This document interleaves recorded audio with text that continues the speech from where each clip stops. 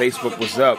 So I'm explaining to y'all when it comes to relationships, there's a difference between having game and playing games. You know what I mean? Like, the thing about having game is about the interpretation of how you need to articulate what you're feeling about a person that you want to familiarize yourself with. You know what I mean? So the person you want to be attracted to, you learn how to present yourself in a way that is reflective of how you want to be received by them.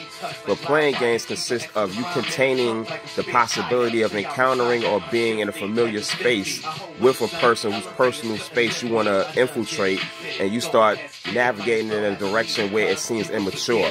You know what I mean? Where you're not reflective of a person who is a quality of maintaining a consistent companionship with this person.